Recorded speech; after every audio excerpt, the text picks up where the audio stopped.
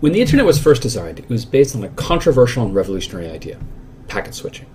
Nowadays, it seems straightforward and the obvious way to build networks, but that wasn't always the case. It's a very simple idea, but of course, as it is with simple ideas, there are many interesting implications that arise once you put it into practice. We'll spend an entire week of the course on packet switching and its implications, but in this video, we present the high-level idea and its immediate benefits. A packet is a self-contained unit of data that carries information necessary for it to reach its destination. Packet switching is the idea that we break our data up into discrete, self-contained chunks of data. Each chunk, called a packet, carries sufficient information that a network can deliver the packet all the way to its destination. So let's say we have a source and a destination and a network of packet switches A, B, and C between them. When A receives a packet for the destination, it sends it along the link to B. When B receives a packet for the destination, it sends along to C. And when C receives a packet for the destination, it sends it to the destination directly. In the simplest form of packet switching, each packet is routed separately and independently. For example, let's say there's another switch connected to B called D. Immediately after sending a packet to C, B can send the next packet to D. Or if the next packet were also to the destination, it would send two packets back to back to C. Here's a simple definition of packet switching. It means that independently, for each arriving packet, we pick its outgoing link. If the link is free, we send it. Else we hold the packet for later. Here's one example of how packet switching can work. Each packet contains an explicit route, specifying the IDs of each packet switch along the way, all the way to the destination. We call this self-routing or source routing because the source specifies the route. When the source sends a packet, it puts in the packet A, B, and C, and then the destination. It forwards the packet to A. A looks inside the header and sees the next hop is B, so it forwards the packet to B. B sees the next hop is C, and C sees the last hop is the destination. Turns out the internet supports this source routing, but it's generally turned off because it raises big security issues. One simple optimization, and what the internet mostly does today, is to place a small amount of state in each switch, which tells it which next hop to send packets to. For example, a switch can have a table of destination addresses and the next hop. When it receives a packet, it looks up the address in the table and sends the packet to the appropriate next hop. In this model, all the packet needs to carry is the destination address. Using the address, each switch along the way can make the right decision. For example, in our network here, A's table says that packets to destination should go to switch B.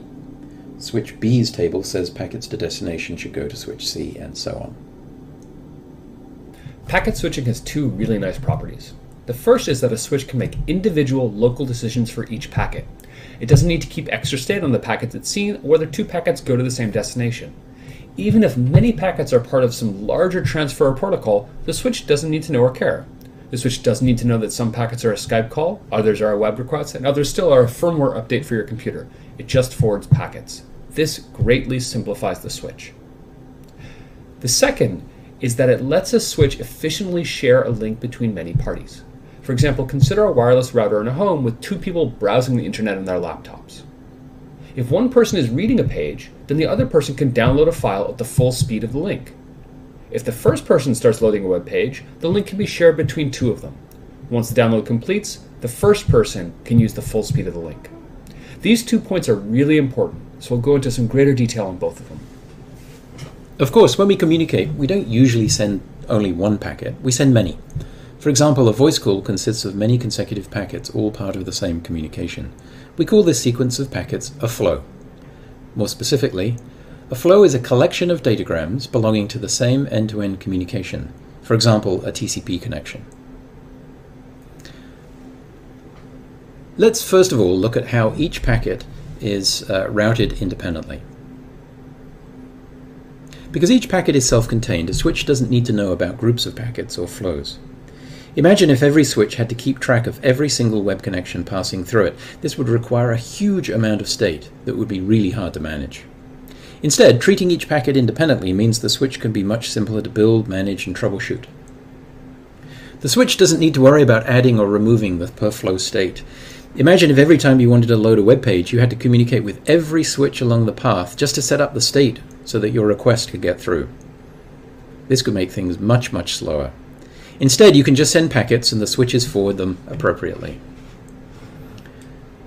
The switches also don't need to store this state.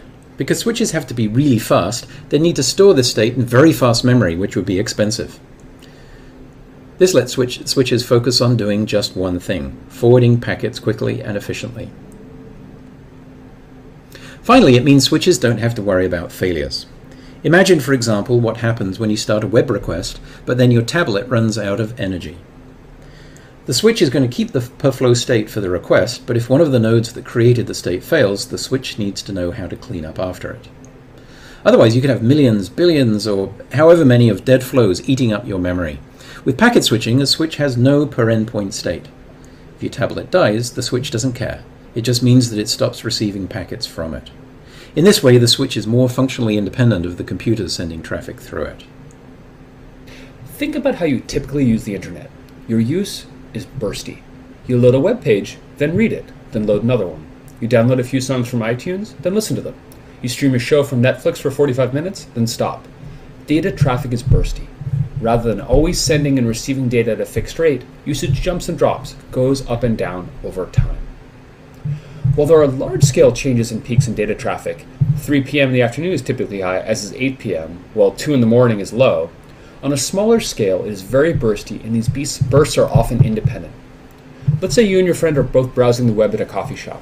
When you load a new page and when your friend loads a new page are mostly independent. Sometimes you might overlap, but often they won't. By treating all of your traffic as just packets, the wireless router can very effectively and simply share its capacity between you. If you're loading a page when your friend is reading, the wireless router can give all of its capacity to your packets. Similarly, if your friend is loading a page and you're reading, the router can give all of its capacity to your friend's packets.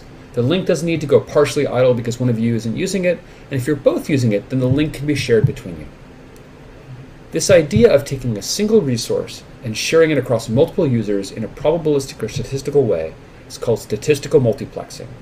It's statistical in that each user receives a statistical share of the resource based on how others are using it. For example, if your friend is reading, you can use all of the link. If both of you are loading a page, you receive half of the link capacity.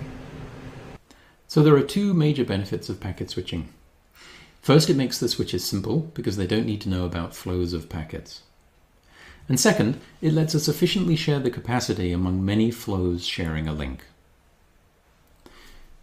This simple building block was revolutionary at the time, but it's now accepted as the common way to build networks.